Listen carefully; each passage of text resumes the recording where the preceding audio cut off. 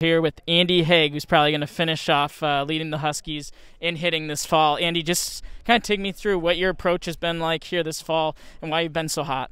Well, I took a nice long summer off from baseball, and I got to work on the mental side of the game. And I came here this fall with not a lot of expectations. Obviously, they bring in new guys every year that they love, and that's my job to compete with them. And I just came here every day and just tried to have as much fun as possible, even if I was 0 for 4, 3 for 4, like just trying to have as much fun as possible, put the ball on the ground, run, play good defense. But it makes it really easy when you have 40 guys who you just love. I mean, there's not a single guy on this whole team that I don't like. So We'll talk a little bit more about your speed and what you've been able to do this fall, but just talk about the depth of this team.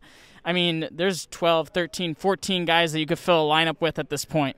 Oh my goodness, yeah. I mean, we saw it tonight. We have two full teams that could both play in the spring. We could put either one of those teams out there, and they're both going to be really competitive. It's awesome. We have.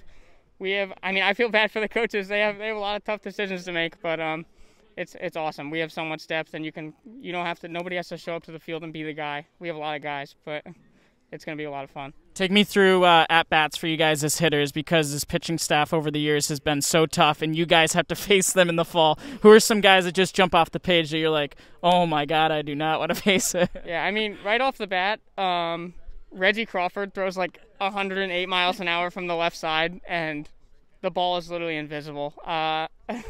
He had a really good fall. He became a lot more of a pitcher, and really he looks really good. And then another guy today, Kenny House. I think he just had 6 strikeouts in 2 innings. I was one of them, and he looks really good. But up and down today, we had guys Cohen, Kirby, Jimmy Wang shoved. Everybody shoved today. Gallagher shoved. It was awesome. Really good. We're so deep.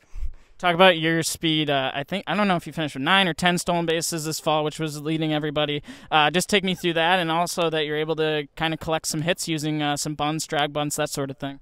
Yeah, I mean, I'm 5'7", about 165 pounds, so I gotta do it where I have that God-given ability. I can run fast, so I'm gonna put as many bunts down as I can, and when I get on, I'm just trying to make the pitcher not have fun. How big of a game changer is this place? How much have you been able to utilize it outside of practice and scrimmages and that sort of thing? Yeah, I mean, this place is unbelievable. I mean, I have a bad day. Let's say I have a bad day, and I could literally stay until 9:30 at night under the lights and hit. It's unbelievable. We've never ever had anything like that, and the barn is fantastic. The barn's been really good to us, but it's just different out here. It's unbelievable. Every time I walk through the little hole over there, and it doesn't even feel real. It's awesome. What do the next few weeks look like for you before you hit winter break? What are some of the things you're going to work on or continue to do?